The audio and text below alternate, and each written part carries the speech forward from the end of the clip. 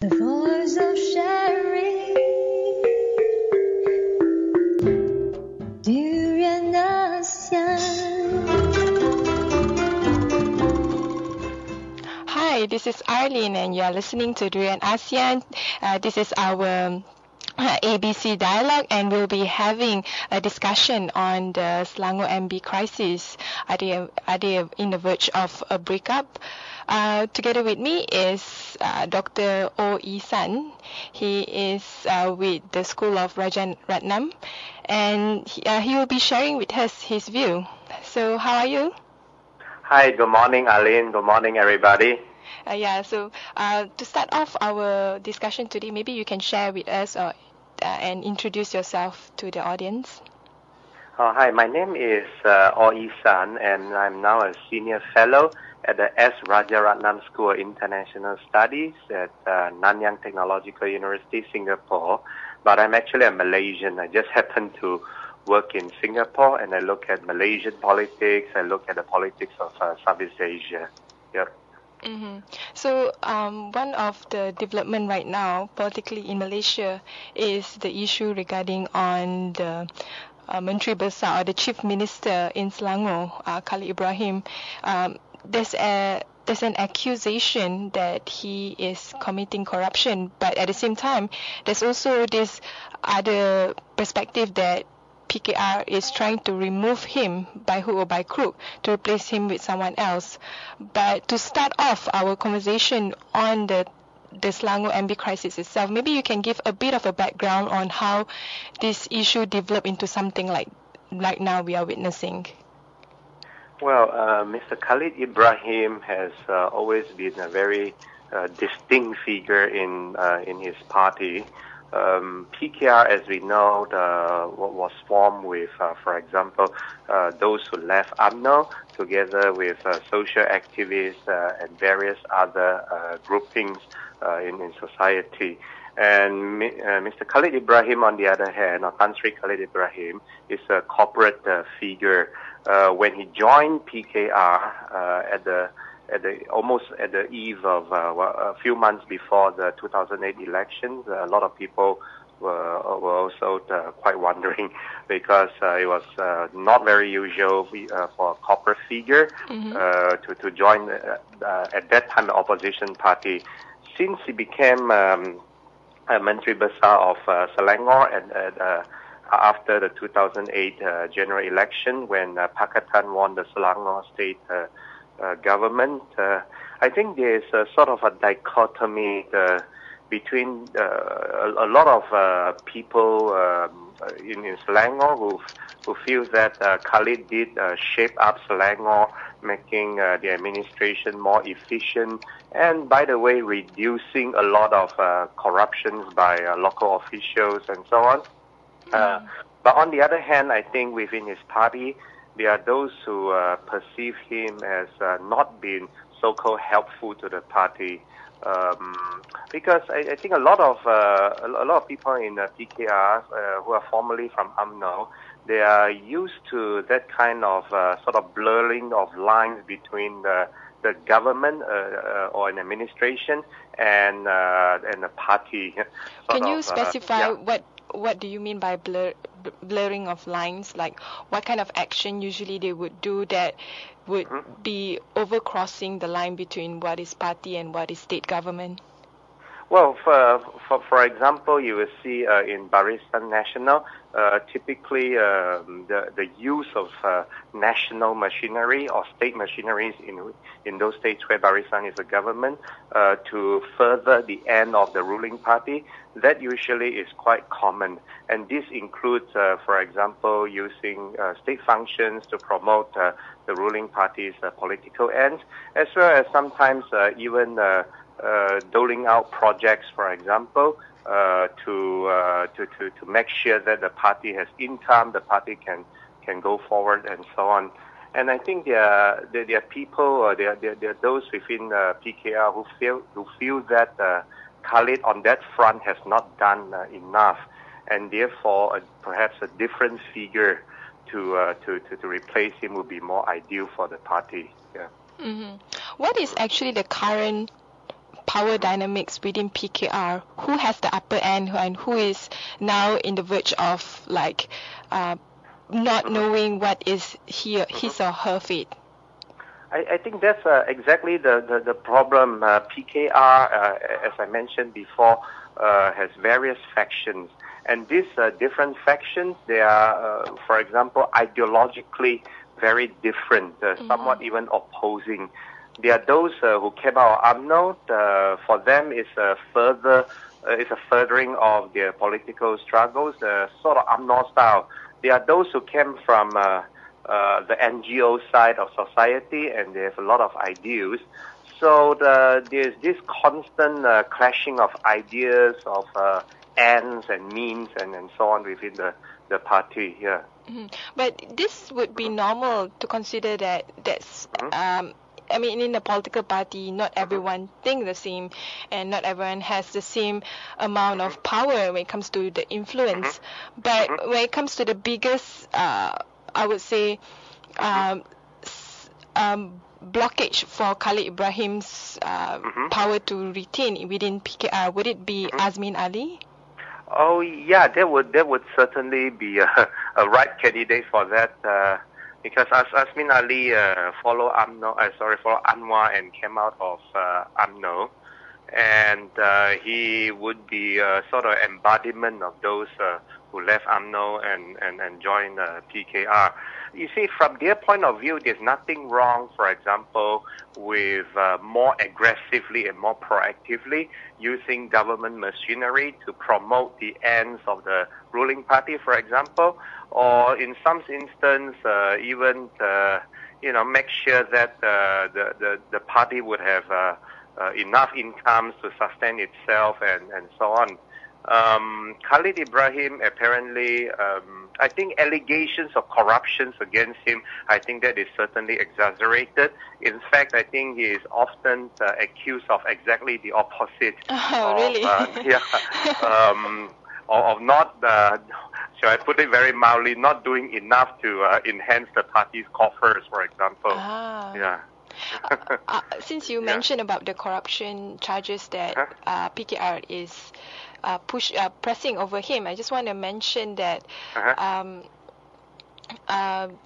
Sri Khalid Ibrahim has been accused by PKR on a few, I think the charges regarding on the if I'm not mistaken, is on the kumpulan Gatri Berhad. Oh yeah, those I think. Well, he was CEO of Guthrie back in his corporate days. You see, in all these state-owned enterprises such as Guthrie and so on, from time to time, inevitably there will be some sort of misuse or abuse of power. Sometimes by those very high up, sometimes by those even very far down the line. And I think to sort of dig up all these former allegations against him without a lot of substantial proof, I think that smells very fishy to me. But they have a 40-page document highlighting all the misconduct of Khalid Ibrahim in terms of dealing with money and shares. So would that be something that the public would sort of trust in terms of all this evidence, so-called?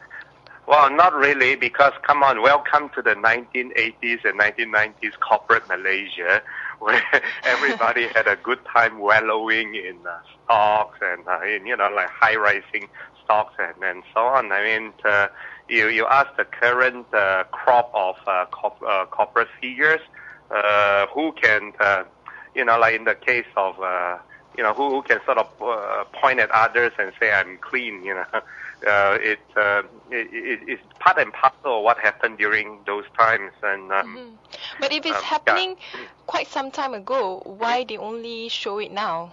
Oh yeah, because it's internal party struggle.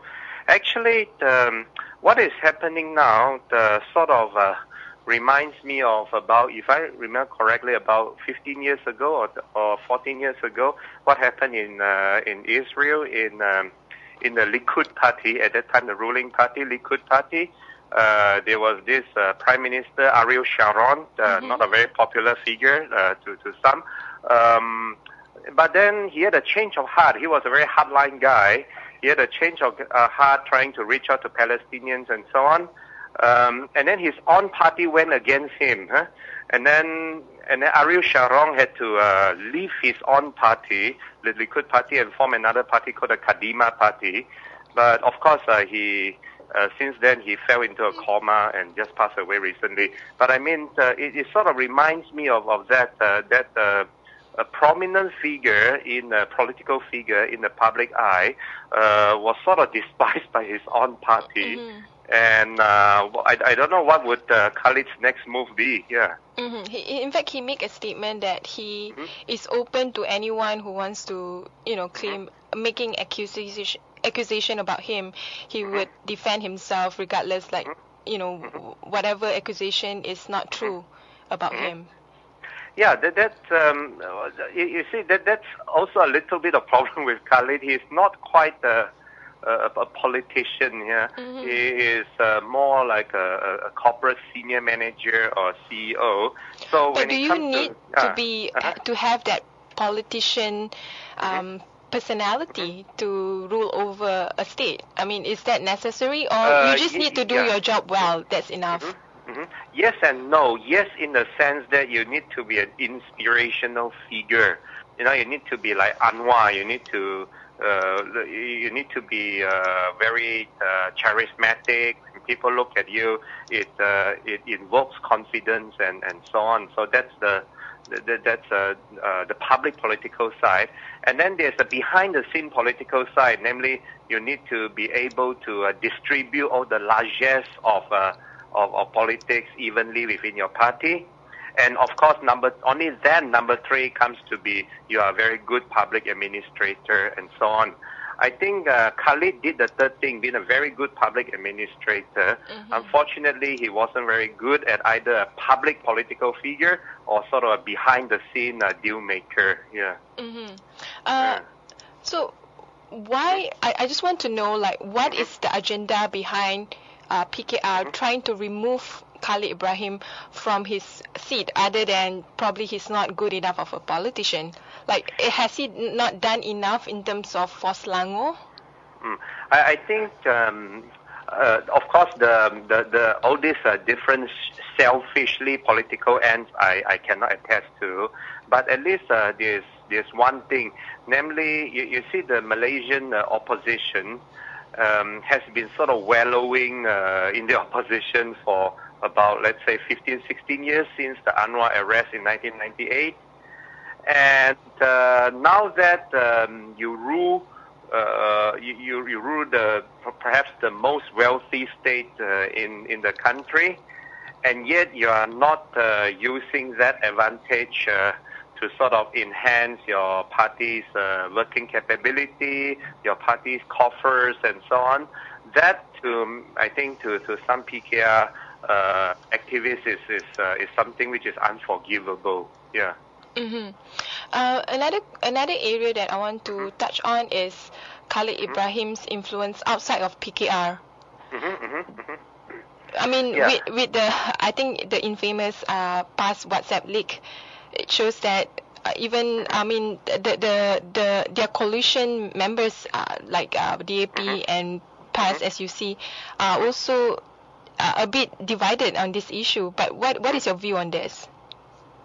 Well, number one, because PKR hosts the most seats in Selangor, so PKR hosts the most say in Selangor. So naturally, it's up to PKR to choose to choose who wants to be the MB and so on. But the point is, PAS and DAP, they also make up a significant number of seats in PKR. So without their support, I mean, if you really vote for an MB, if you really invoke a vote of no confidence and so on, you need the support of the DAP and PAS and so on. And apparently, in their views, he has done quite a good job as at least as a public administrator. Yeah. Mm-hmm. And in fact, there's a conversation that DAP and PAS might want to pull out from the coalition. But what do you think? I mean, that it seems like even within DAP and PAS, they are pretty divided in terms of whether Khalid Ibrahim should be in the seat as an MB or not. Do you think? What is your view on this? Well, to pull out of a coalition and risk losing your majority in the state assembly and thereby becoming opposition again, I think that is a huge gamble. I don't think DAP and PAS, after some initial venting of anger and so on, would really go for that, because the overwhelming thing is, of course, still retaining the majority, and at this point it's more than two-thirds majority of the Pakatan rule in Selangor. Yeah.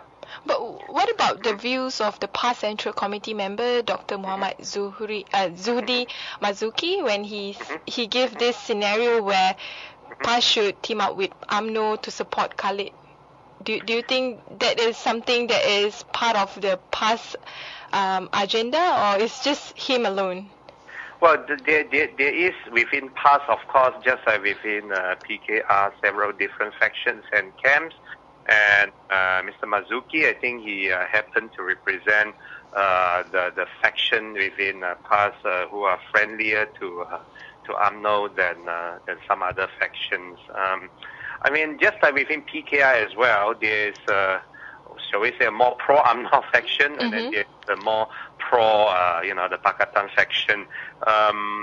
You see, all this would have been very normal. I mean, that within a party, different factions and so on. If you are in a truly democratic political system, unfortunately, in our political system, all the political parties in our countries, whether it's ruling party or opposition party, they adopt a so-called Leninist type of system. Can you explain more?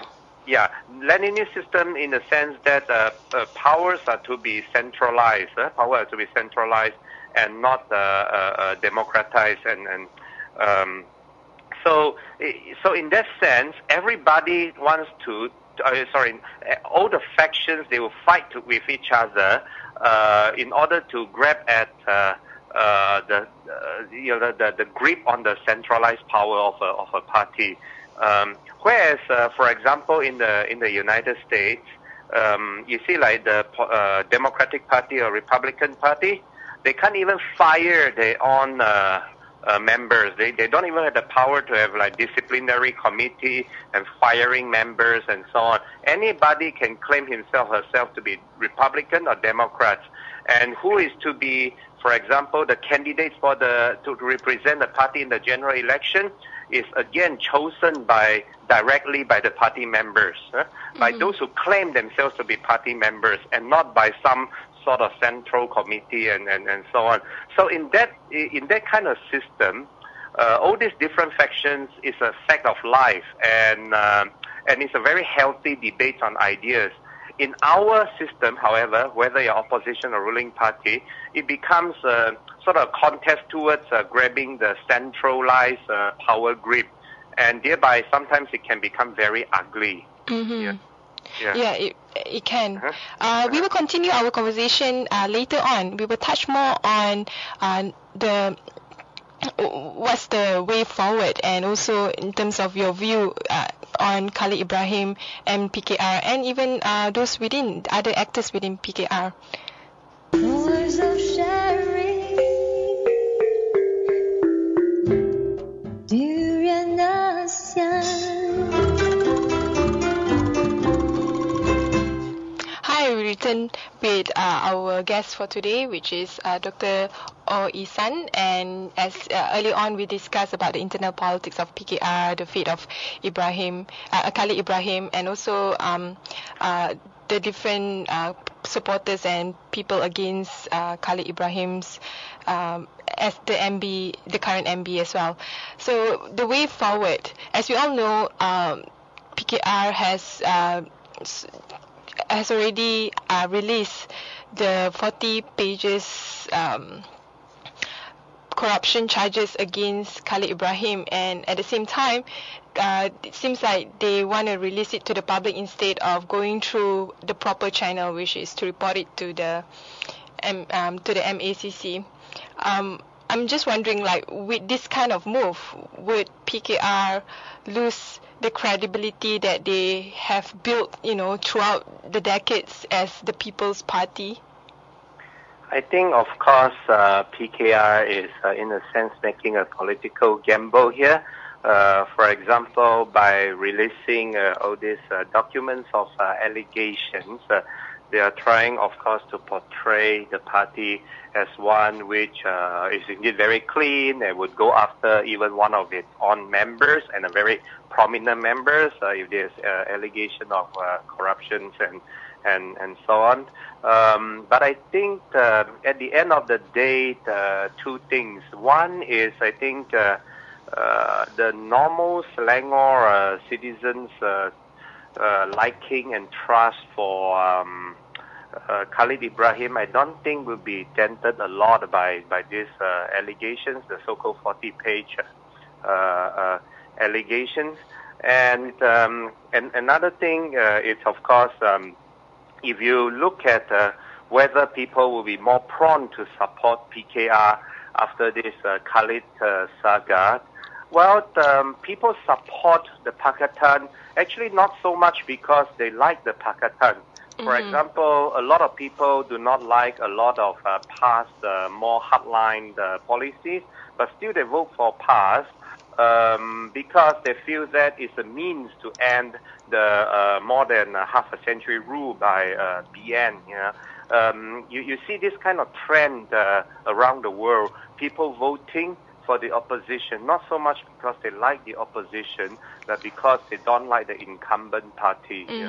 In fact, Khalid Ibrahim mentioned in one of his one of the events that he attended that if PKR ousted him from as being the Menteri Besar for Selangor, it might lose Selangor to Barisan Nasional. Would you agree with that statement? Oh, yeah, I think that is certainly a possibility. Yeah, that's because if PAS and so on, if they follow suit, if they sort of rally around Khalid Ibrahim, and then they combine with let's say UMNO, and then with one or two, of course Khalid Ibrahim must have one or two supporters among the many assembly members, then they can form a simple majority. They can form a simple majority and then indeed form the next Selangor government. And for a lot of businessmen, for example, the good days will come back. The good days where we can grease the hands of a lot of officials and so on, and get all your projects going. Yeah, those good days will be coming back. Yeah. So. Let's focus on the next Menteri Besar. If PKR will be ousting Khalid Ibrahim from his seat as the Menteri Besar of Selangor, would Wan Aziza be the next candidate that all parties and also the public would be agreeable on? Well, of course, the public, as usual, adored Wan Aziza because, simply she's an adorable figure, a nice person, and at least until now not tainted by any serious allegations of impropriety and so on. And of course, she is Anwar's wife, and so the public, I think, would be hard pressed to choose between their not liking of Khalid Ibrahim being SAG, and on the other hand, the new MD being Wan Aziza. I think PKR is sort of betting that with Wan Aziza to be installed as a new MD, the public anger towards Khalid being sort of unceremoniously removed. I think the public anger will not be that great if Wan Aziza were the next MB, as opposed to some other figures. But I can't help to see that. This is my personal view. Wan Aziza being the wife of Anwar Ibrahim, she might just be a puppet as the Menteri Besar of Selangor instead of her governing Menteri Besar. Her governing Selangor. But what is your view on that? I mean, to me personally, I'm a bit biased, even though I'm pro-woman as the Menteri Besar. I feel that she might just be another puppet for Anwar Ibrahim.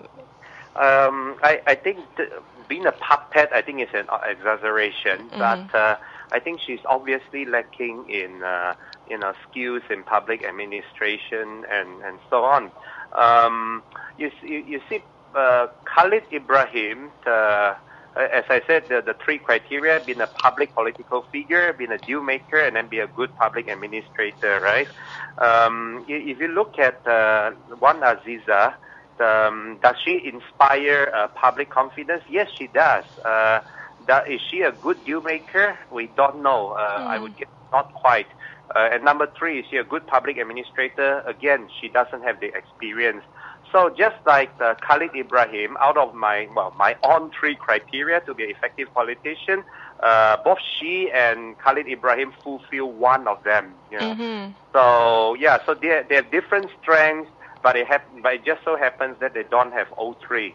Will the election of Wan Aziza provide a much more confidence towards the public? I mean, Wan Aziza being the person that is well liked by many people, and I don't think she has any baggages behind her. But although she might be well liked by other people, but do you think in the long term it will secure PKR's future in Selangor? Number one, I think she does inspire public trust and confidence and so on, as I mentioned.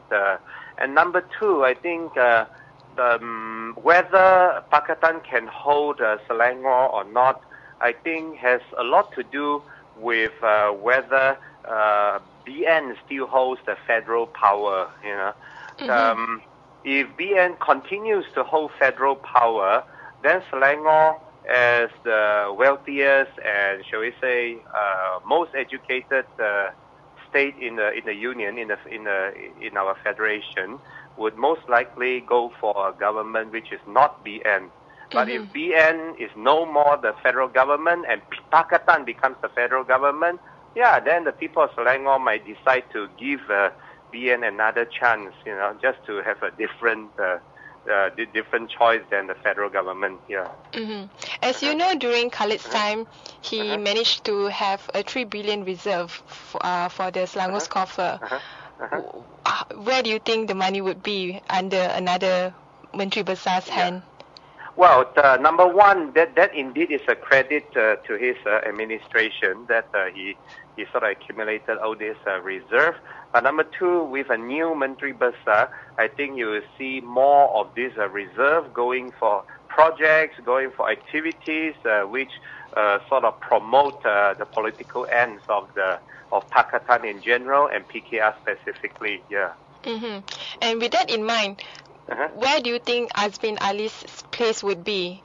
Would he put up one up notch towards his political ambition, or would it be something that would hamper him? Well, put ourselves in Azmin Ali's shoes. He was UMNO Big Shah, Anwar's political secretary, and so on. And then overnight, he was deprived of everything. And now, 16 years later, and we are still talking about Azmin Ali waiting in the wing and so on. If I am Azmin Ali, of course I will be impatient. I don't know about him. I will be all clamoring for me being the Menteri Besar, right? After waiting for all these years. And so I think it's natural that Azmin's people would clamor for him to assume the Menteri Besarship and so on. And I think in general we like to look at healthy political competition. We just don't like to see, people besmirching each other, saying you did this and that 15 years ago, 16 years ago. Because if you were to do that, then people can do that to you as well, and you have to make sure that your record is similarly clean. Yeah. But what about for the other members of the coalition, PAS and DAP? Are they looking forward to the new Menteri Besar? Possibly would be Wan Aziza. I still think a lot of them would prefer Khalid being sort of no-nonsense, corporate background sort of public administrator. But as I say, PKR is a senior partner in the coalition in Selangor, and therefore I think, except for PAS, which has, for me, an unexplainable aversion towards women, I think DAP would sort of go along with whichever is PKR's choice. Yeah. And what about the policy that the new Menteri Besar would do? Because with Khalid Ibrahim, as you see, with the water crisis and all that, he's actually willing to work with anyone, and he even mentioned it, including Barisan Nasional. To him, the most important thing is to get the job done, to achieve whatever end goal that it would be, rather than to choose who should I work with, for example.